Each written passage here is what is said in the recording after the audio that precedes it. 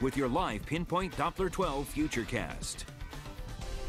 All right, a pretty nice setup this morning in Newport. Let's take you live there, and you can see sun getting ready to come up. Very clear skies with good visibility. Now, we may get a few low clouds here this morning and then increasing clouds this afternoon, but we should be able to sneak in a decent amount of sunshine for today, and that will help to warm things up. Obviously, this weekend after Thanksgiving, a huge travel weekend, and we're in pretty good shape at our major airports. It is nice to see not a lot of green or blue showing up, meaning no rain or snow across a good part of the country. So we are dry for the most part from Denver down to the southeast Atlanta into Florida, although we are picking up a few showers offshore here. It's the northwest where most of the action will be over the next couple days, so SeaTac Airport may have a few issues because of rain. Same thing here in Portland, maybe some visibility related delays. And then on Sunday, that system dives a little further down to the south, so San Francisco may also get in on some of those delays for Sunday, as will Portland and Seattle. Again, this does not guarantee you that you're going to get some delays due to rain, but it's simply the most unsettled part of the country right now. Elsewhere, you are seeing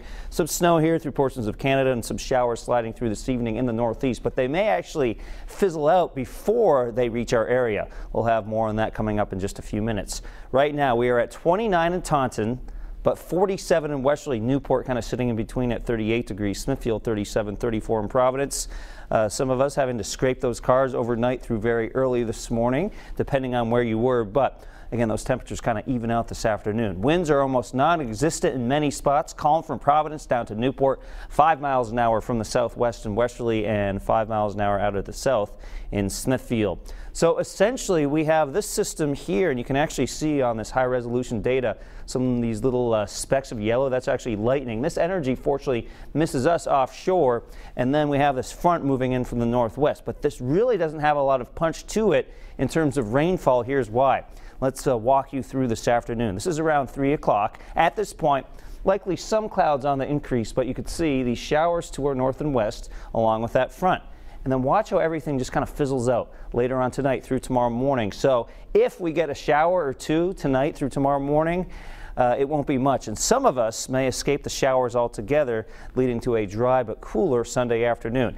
Now let's talk about that wind direction, because that is a huge factor in our forecast for the next couple days. We are ahead of the cold front today, which is a good place to be if you like the milder air. We get those breezes flowing out of the southwest. But as this front slides through tonight, notice what happens to all these arrows. That is showing you the direction of the wind now coming in from the north and northwest as we head into Sunday afternoon. So we get this flow out of Canada. You will feel that difference if you're out and about tomorrow afternoon, especially if you're heading to the Patriots game, which we'll talk about in just a second. Today, high temperatures generally mid to upper 50s. I don't see it being really consistently windy all day long, but we could see a few gusts around 25 miles an hour at times. Temperatures mid to upper 50s. We'll take it down to around 52 degrees just after sunset. And then our temperatures across the board, I don't see huge differences by location today. Will be a little bit cooler for places like Westerly, Narragansett, Newport, with those winds coming out of the southwest. And then tonight, not actually as cool as we're seeing this morning. We'll dip down to the upper 30s to around 40 degrees.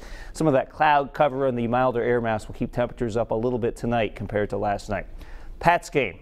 All right, if you're a tailgater, 45 degrees around 11 o'clock in the morning, and because we have that cooler air mass sliding in from the northwest, we don't really warm up all that much. Temperatures kind of holding steady in the mid to upper 40s around kickoff, 46 degrees, 39 for the walk back to the car. And notice those winds could gust between 25, even 35 miles an hour. Obviously, the Patriots can handle that, but definitely bring your favorite Patriots jacket if you're heading to the game, as those winds will make it feel a bit cooler. 7-day Futurecast shows a cooler, blustery day on Monday as well, and then temperatures actually recover into the 50s by Tuesday and Wednesday, a little cooler on Thursday with a chance of some showers by the time we move into Friday, Julianne. So in terms of storms and precipitation, kind of quiet around here for the next 7 days. Yeah, overall, it's a pretty nice week ahead. Yes, it is. Thanks, Pete.